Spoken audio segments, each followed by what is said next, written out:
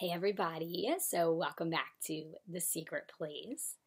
I'm here in a little bit of a new location. I mean, we don't have many spots in our little apartment here, so I'm trying to think of to give you different scenery. And I'm in Madison and Taylor's room, so they have a couple cool things that hang on their walls. Oh, let's get that socket over there out of the way. Okay, we'll have more of our coffee and donut pictures, our coffee shop inspiration. We'll keep that in the background. Oh, side note, just thought of this right now.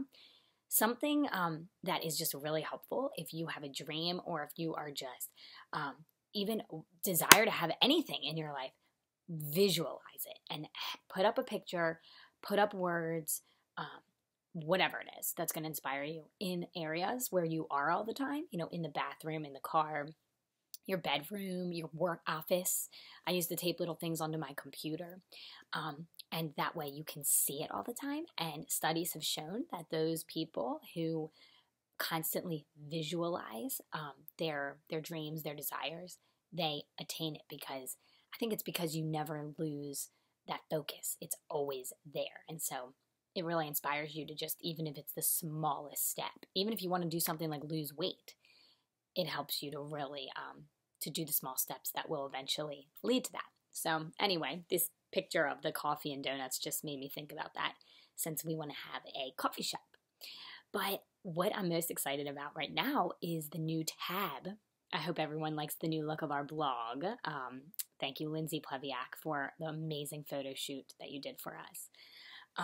We wanted to add a few new tabs, and you're going to get to hear from Madison and Taylor when they roll out the Dreams and Vision tab. And I am here rolling out the Poetry tab because I'm a writer and I have been holding on to a ton of different writings, a lot of poetry over years. And so God has said it is time to start revealing some of your work.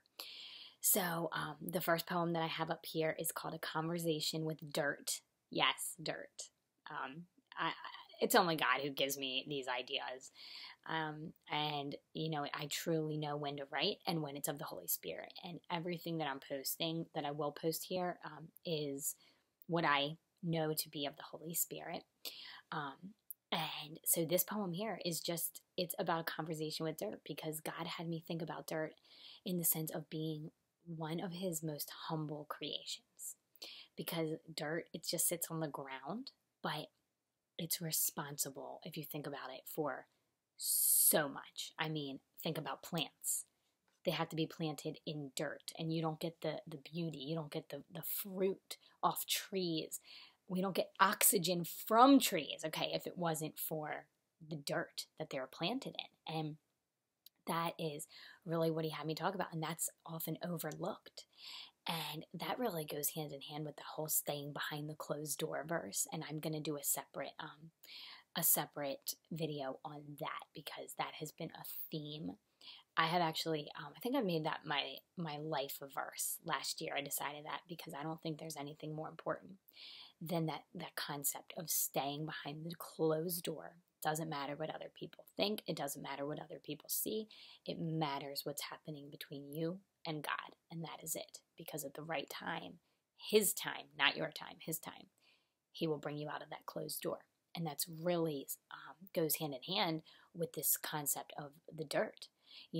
Sometimes you're going to be in a position, and I have many times before, and a lot of times, a lot of days still feel that, when you're pursuing a dream or you have a goal and you're not there yet in your mind, what you think that's going to be like, and you're doing the day-to-day like gut work of it, you will feel like the dirt just on the ground, trampled. Some days you're going to feel like you're trampled on. Some days you're going to feel like a mess, all these things about dirt. But the thing is, that is what yields that fruit that hangs in the tree.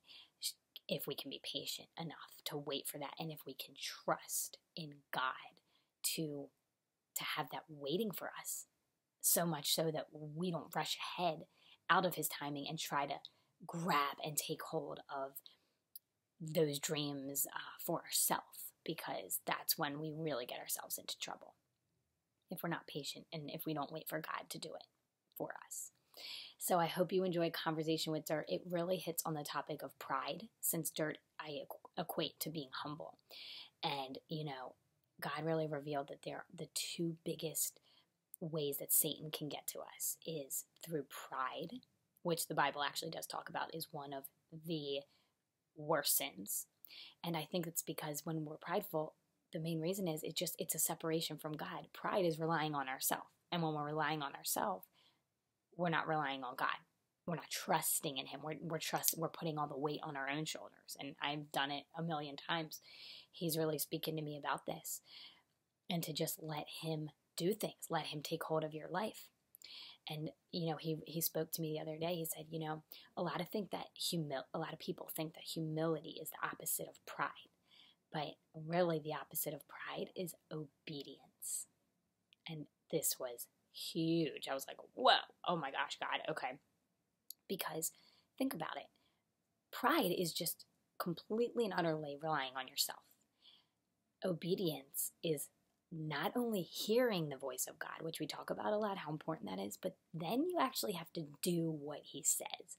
And I'm going to tell you, that is when you start dying to yourself, what it talks about in the Bible. Those who want to gain life must lose theirs, and you die to self. And when you really find yourself in that place, that relationship with God, with Jesus, when you trust him enough to actually then do what you hear him saying, okay, to actually go through and do it, you are going to be dying to yourself, because most of the time, I would say it doesn't make sense, and you can't really understand why he would ask you to do something, but you will if you do it. That's the thing. If you can put your pride aside and say, okay, God, I'm going to trust you like a good father, because you're good, and you're like a father who takes care of your child, and you have our best interest in mind, then I'm going to trust you and I'm going to do it. And so that obedience is really the opposite of pride, because that's complete surrender of yourself. So this poem looks at, it doesn't really talk about obedience because that's a new revelation God gave me. And I wrote this probably 2 years ago, a year or two ago. But this really talks about the two biggest evils being pride, and too much pride and too little of understanding, because that's the other way evil creeps in, and that separation from God happens is when we do not choose to understand, come from a posture of understanding another person or another situation, when we get caught up in our own ways and we think that's the only way life is.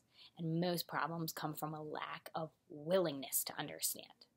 You don't have to agree with people. You're not going to know their situations, because we don't know what we don't experience. But you have to try to understand. And so here is a conversation with dirt.